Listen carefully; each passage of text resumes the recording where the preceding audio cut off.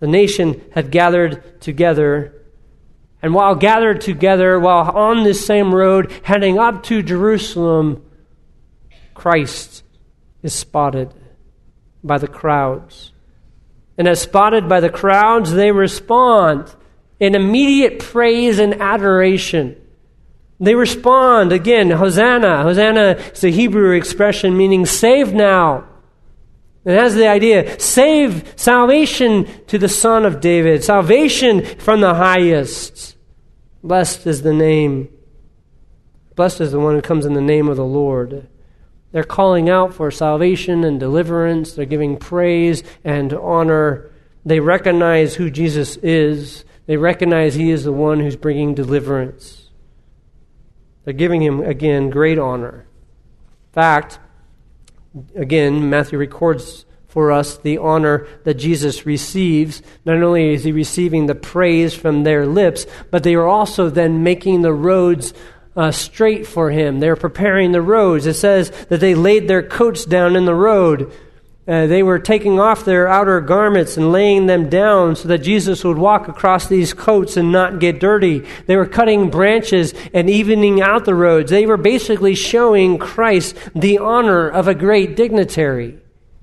Whenever a king would enter into town, the town would work at making sure all the roads were well maintained. This is exactly what was taking place here. They were making sure that there was nothing in Jesus' way that would cause him to either get dirty or be harmed in any way. They were showing him great honor. Again, this is to the point of this is the high point of Jesus' ministry. Honor as he's heading into Jerusalem. Praise as the people are spotting him and calling out and recognizing that he is the one who is bringing salvation and deliverance. He was the prophet who came. He's the prophet who came as the obedient son who fulfilled all of his father's command.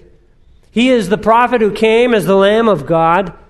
He is the prophet who came fulfilling prophecies made well over 400 years before this event. He is the prophet who came receiving honor and praise due a king. He is the prophet who came in humility, riding on a donkey, even the colt. He came bringing salvation, and he came with great recognition. Notice how verse 10 and 11 concludes that when he had entered into Jerusalem, all the city was stirred, saying, "Who is this?" The idea stirred there. Everyone was in a buzz. There was an electricity in the air. There was clamor. There was excitement. There was discussion, dialogue. Everyone was sharing details. They were talking, and particularly, they were asking the question, who is this? Who is the one who is receiving all this honor? Who is this one riding in on these donkeys? Who is the one these people are laying out their coats for? Who is this? And notice their response. This is the prophet Jesus from Nazareth in Galilee. Now, at one point, you could say, that's absolutely right. But it also falls infinitely short of what Matthew has just declared from the prophecies. What they ought to have said at this moment is, this is the king we have been waiting for.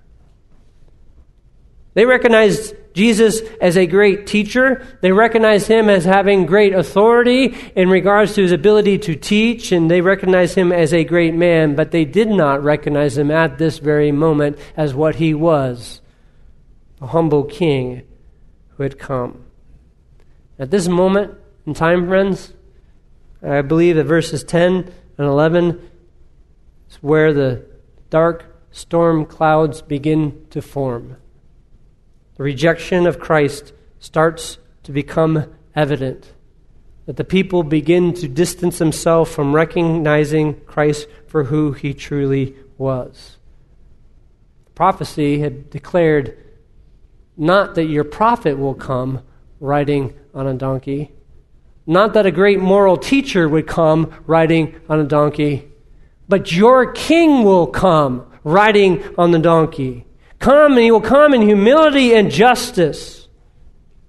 And when asked, who is this? Their response was, this is just a prophet. A mighty man of God, yes. A great teacher of Israel, yes. But the King of Israel, they have not yet seen.